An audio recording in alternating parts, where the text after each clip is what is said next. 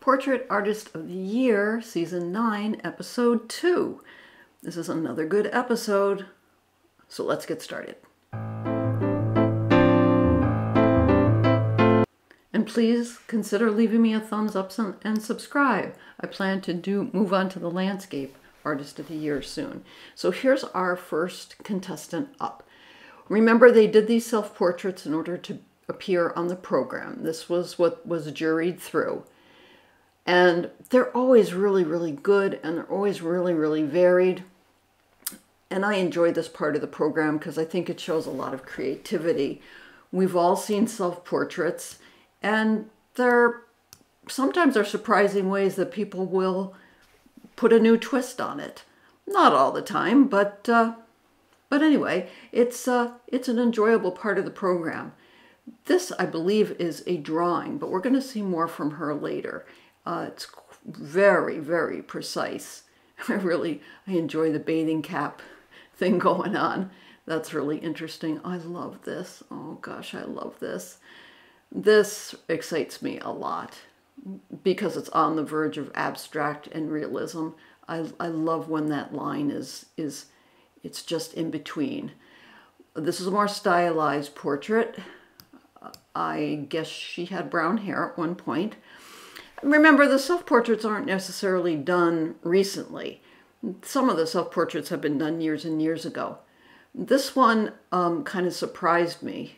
We're going to talk more about this as the program goes on, but I'll just say surprise. This one excited me a lot. There's something that I really like about the coloration of this, and that little bit of a glance. It's almost, sometimes you can see the inside of a person rather than just the facade, and I felt like that portrait did. And here's the last one. So we have a really, really good field.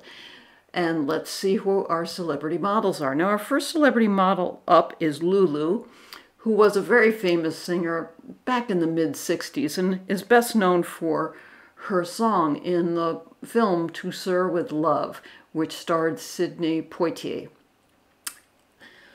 I haven't seen her in years and years, but I think she's had a very good and long career and is very well known in the UK. Now, 4 hours into the episode, the artists turn their easels around, and she and we get our first look at what they've done. She's going to pick one to take home. This has nothing to do with the final judging. That is a separate event. So here's the first one up. I really like this painting a lot. I like the exciting color of it. It has a lot of outlining on it, but it also has an investigation of the forms. There's something slightly off in the proportions, and it's very slight, so I'm getting picky here. Let's see what happens when we pull back. Sometimes, which is why you have to walk away from your easel. You know, if you're right on top of your easel, it looks perfectly fine, but you got to walk away. That's where things start to appear that you didn't see when you were close up. Yeah, that looks really, really good. Now, how that will stack up against the rest of the field, we don't know yet, but it has a certain strength to it. This one, ooh, I really like this one. First of all, it looks very, very much like her, so it's very recognizable. And behind her, if you're wondering what that kind of grayish form, she brought some sort of medal or honor that she had, which was sculptural, so that's what's behind her. I think this person caught the light, which is very difficult to do under artificial light. And I really like when someone will find all the specific shapes, assign a color to them, and then put different colors and shapes adjacent, and eventually forms emerge. And that's what happened here. Yeah, see, when you pull away, that has more impact than the first one we had. And that's simply because there's more color contrast in this one than there was in the first one. Both are, I'm not saying one is better than the other. They're both really excellent. So as always, the judge is going to have a difficult time. And as usual, I know that I'm going to disagree with them. Now, this one has a few problems for me. First of all, you know, as an artist, you have to be an editor too. And I'm sure this is what the artist saw with that award sticking up above her head. I'm sure, absolutely certain that's what he saw, and he was trying to be, or she was trying to be, as accurate as possible. But as a design element, it just bothers me to have this shape that appears to make no sense out of context and plop it there on top of her head. It just, yeah, I made special note of it as I was looking over my notes, because sometimes you just have to edit it and not show what was right in front of you, but have the design sense to say, you know what, that doesn't help my picture. I need to take it out. Put your finger up and cover up that gray, what looks like a moon from here above her head. And you'll see it's a better painting right away. So simply on that element, when it comes to composition, I have to say that's one of those things that would just, I can't help it. It would bug me over time. I can't have a painting in my house that my eye keeps going to, and I keep thinking, why is that there? Everything needs to be resolved for me. All right, Lulu is going to pick one to take home. Let's see which one she picks. Yeah, she picks the strongest one of the bunch, and good for her. I would have picked that one too. Now, the next model up is Philip Manzanera. He is an English musician and songwriter. I'm not familiar with him, but maybe you are. It's interesting. Singers, especially performers, often will show up in, stage clothes. Most of us don't have these kinds of clothes because, from stage you need to have a certain persona. 4 hours in, the artists turn their easels around and we get our first look at what these three artists have done. And let's see how that stacks up. All right, here's the first one up. This is a drawing. Now, this must be the woman who had a drawing of herself in the bathing cap for swimming, because as far as I can tell, she's the only pencil artist in the group. She's incredibly accurate, but does it have the kind of strength and gravitas that a painting needs to have in order to appear as a museum commission? Remember, on a huge, absolutely huge wall, I don't think it does, because when you pull away, see how it seems to disappear into the paper. Now, if she had more time, she could have built up more of those forms and saturated the color more, and we would have had something more. That's all I can say. Now, she's going to be judged on what she did today, not on what she couldn't complete today. That's a fairly big drawing, too. That's a lot of space to cover. This next one up is just not as...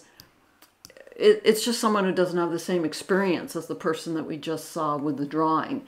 It has some real problems in terms of it's quite stiff. I do think there's a design problem with that guitar in the back. Not that you can't have the guitar in the back, but you see the negative shapes that it makes. Those are pretty unresolved for me. That is, or maybe it would have made a difference if the figure was more in focus and the shapes behind less in focus. And that's where lost and found edges become really important. Yeah, put your finger up and cover up that guitar.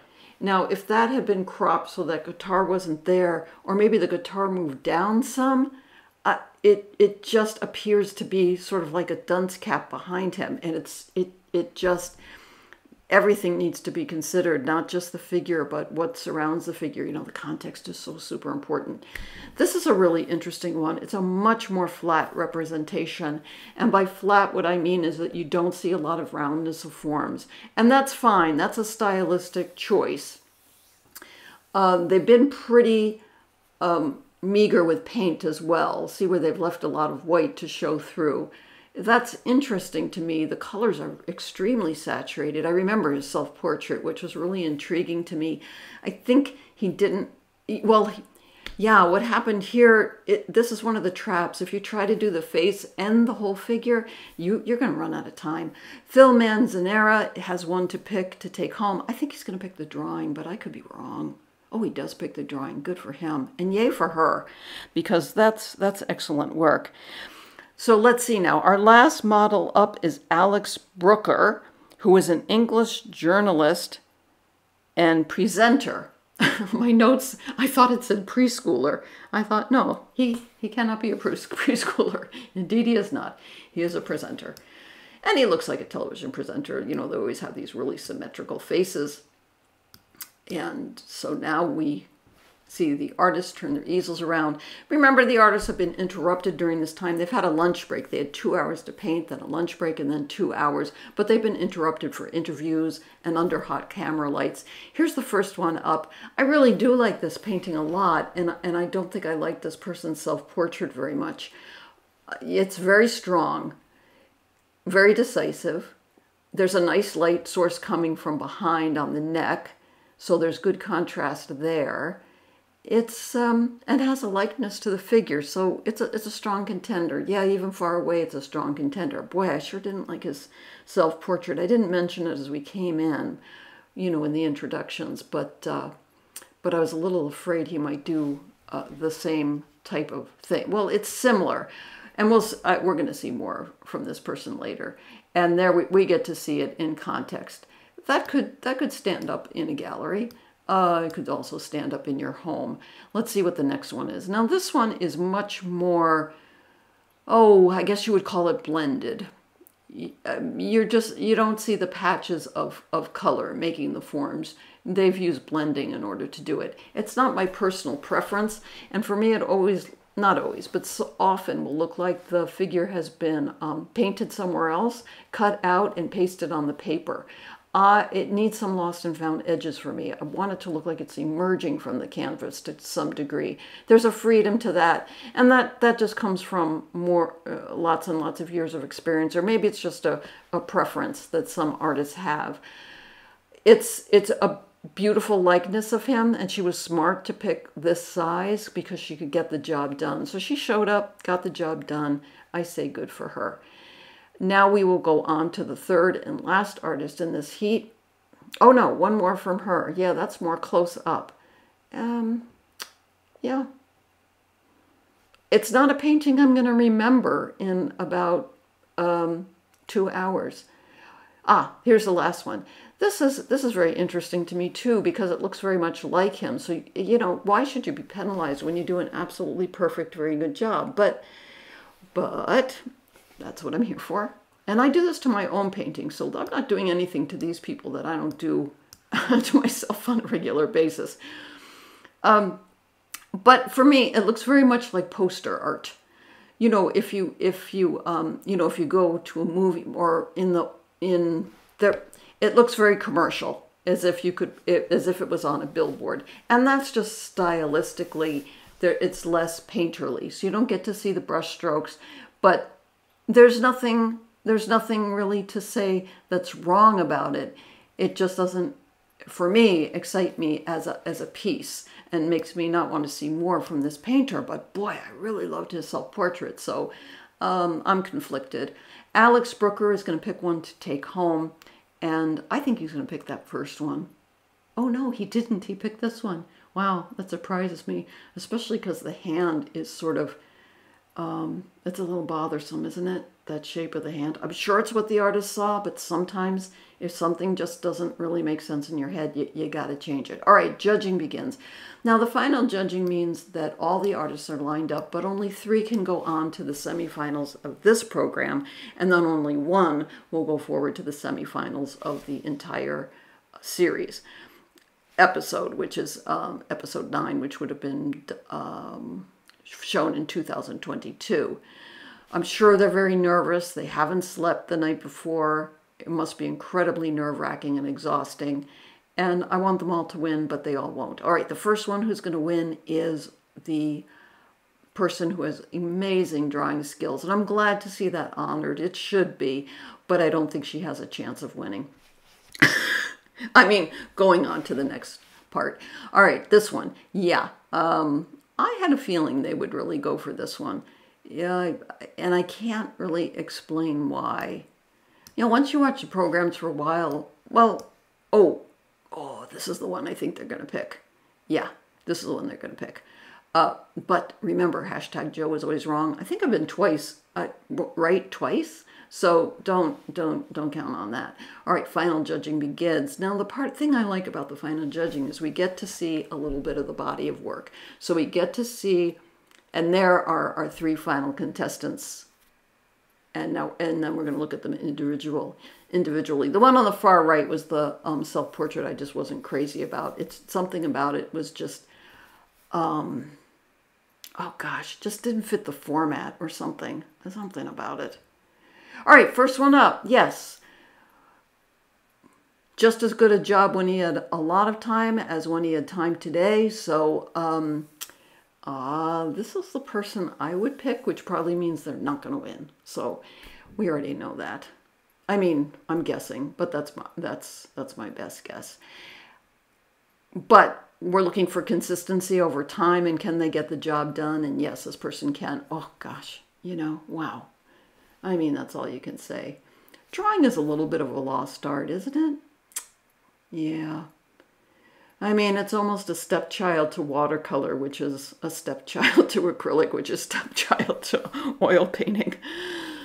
But I really appreciate it. And this person has spent a lot of time on paper, and I bow down to that. That's a lifetime of work. And I'm glad that she's gotten the attention here. Here's the one that I just don't like, that self-portrait. And maybe it's just the eyes. There's just too much white around those eyes so that they don't settle into the head correctly. Something about it is just, I know it's supposed to be a very intense stare and everything, but something about the eyes aren't quite right, and I feel like there's something not quite right about the eyes on the portrait he did today. But, ooh, nitpick, why don't we, Joe Mackenzie? I couldn't do better. Of course not. The winner is, dun dun dun dun. Well, let's see. Oh, well, he's going to go on. Well, good for him. So remember to keep the whites of your paper white, your paints wet, mask for volume, mix for color, and I will see you next time. Okay, bye-bye.